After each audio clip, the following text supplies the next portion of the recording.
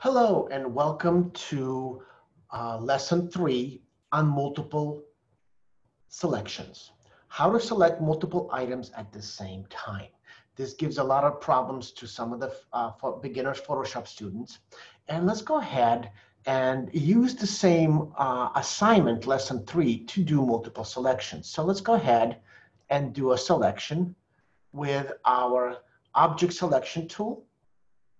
There's selection number 1. And at the same time, let's go ahead and make a different selection using selection 2. So how would you make another selection that is separate from this one? Well, we're going to subtract from the selection, or we're going to add to the selection. So I'm going to add to this selection this plate. And I'm going to add to this selection. Let's go ahead and add magnetic lasso tool. Let's go ahead and zoom in. And let's add, hit the plus. If you don't see anything like this, no plus, no minus, if you click right now, these two selections will be gone. So you would want to hold down the shift key for the addition to the selection. And I'm going to add this Nautilus shell. Click in the junction right in the middle, the inflection point, and continue selecting the Nautilus shell. When you're done, click on the Nautilus shell. So we have 3 objects selected. We can continue, select more objects. Let's go ahead and use the rectangle tool. Again, make sure it's the plus sign that is shown. And now we're going to use the magic wand tool. Okay, this is added. We need to subtract now this white space. So I'm going to hold down the Alt key and subtract. Notice the Nautilus tool got affected because we're using the magic wand tool. So this is not a good thing. So Control Z to undo. Let's do it a different way. Let's go ahead and not use this one right now. We'll do it separately. So I'm going to rechange to my rectangular selection tool. I'm going to subtract what I just added. So I'm going to just subtract this.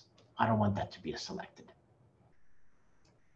Now let's go ahead and use the circular marquee tool to select this bolt.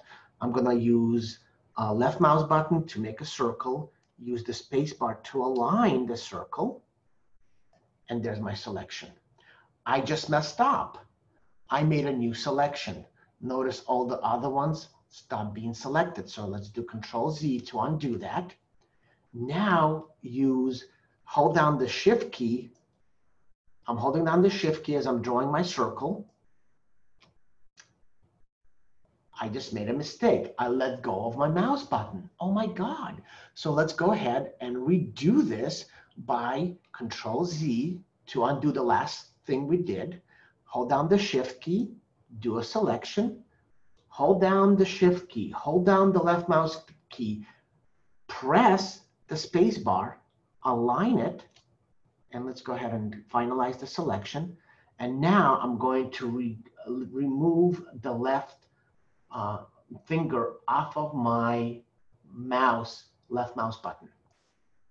There's my 1, 2, 3, 4 selections. I'm going to go ahead and say select layer, new layer via CAOT.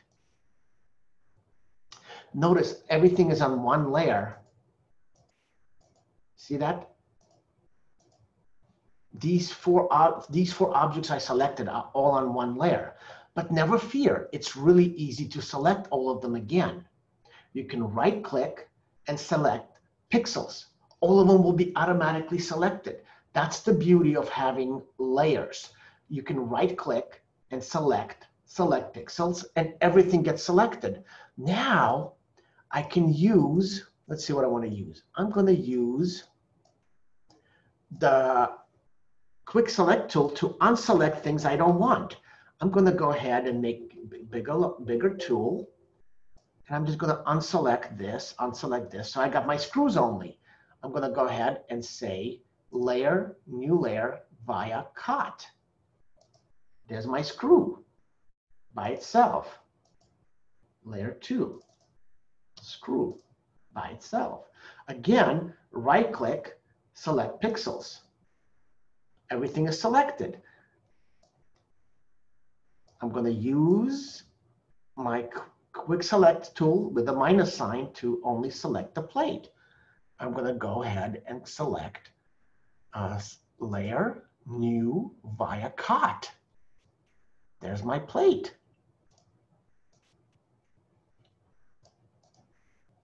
Now I only have 2 more things to select. I'm going to go ahead and I'm just going to use a different tool. Right? I just went ahead and reselected it. I'm going to go ahead, go to layer, new, via CAOT. Notice there's a little bit I left behind. If you don't want to leave a little bit behind, you have to do select pixels. For instance, I'm going to go ahead and do select pixels. Notice this is the Nautilus shell is selected, and notice the few pixels I left behind are selected. Well, I don't want these pixels left behind. I'm just going to go ahead and unselect them by holding down the Alt key. See the minus? And left dragging all around the pixels. And now I'm going to say layer, new layer via CAOT. Well, I don't have to create a new layer via CAOT. All I have to do is get my eraser tool out, get my thing big enough, and erase all of these pixels. I can just go ahead and deselect them and erase all the pixels. So when I right click and select pixels, only the Nautilus gets selected, right? Once you delete something, it's gone. See, there's a hole in the Nautilus now. Control Z, Control Z. There's my Nautilus. So I'm going to rename this as Nautilus. This is silver dollar or sand dollar. And what is this? This is my plate. So altogether, there's all my images, and there's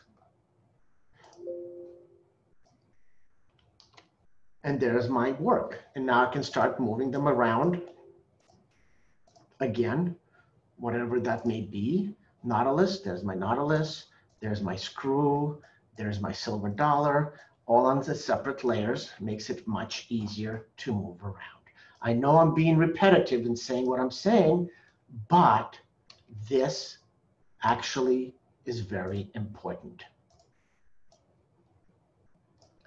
You can also select, if you want to move multiple layers at the same time, you can select under the layers option, left, like one layer, holding down the control key, selecting another layer, and now you can move those 2 layers.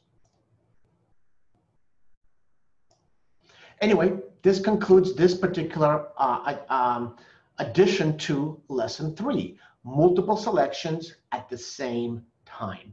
Thank you very much for joining me, and I'll see you in lesson 4.